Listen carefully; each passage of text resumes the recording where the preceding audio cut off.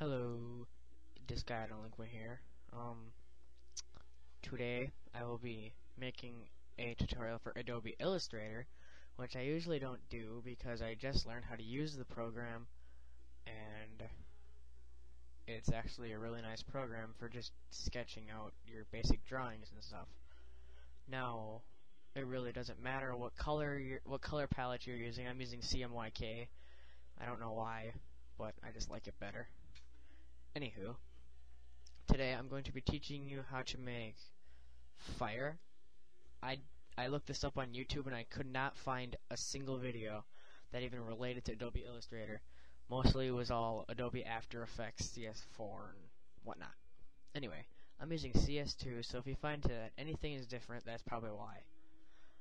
What I use in school is CS, which I don't like because it has no options that I have. Anywho, I'm just going to get right to the tutorial then. First, you just draw your basic flame.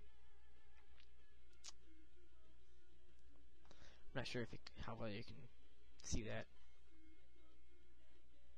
Then when you're done with that, you have two color things. One has a square in the middle. That one should always have the red X through it. The one without it should be filled with orange. Should fill it with orange, so that way it turns up like that. And just keep doing that as it just gradually gets lighter. Now, take this as an example.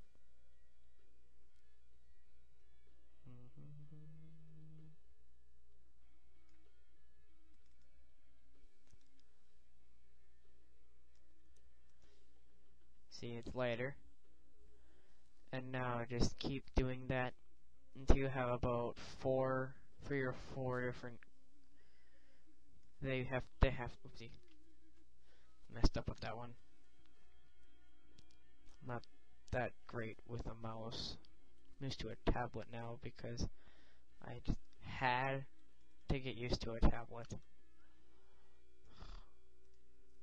Stupid tablets, they ruin your life.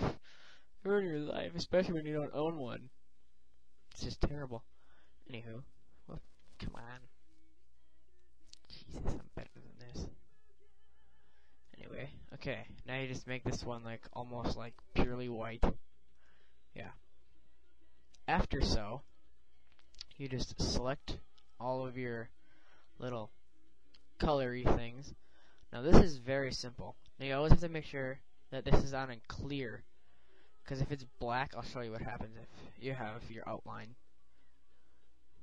Then you go to Object, Blend, Make, or you can press Alt, Control, B. That's what's gonna happen if you have a black outline.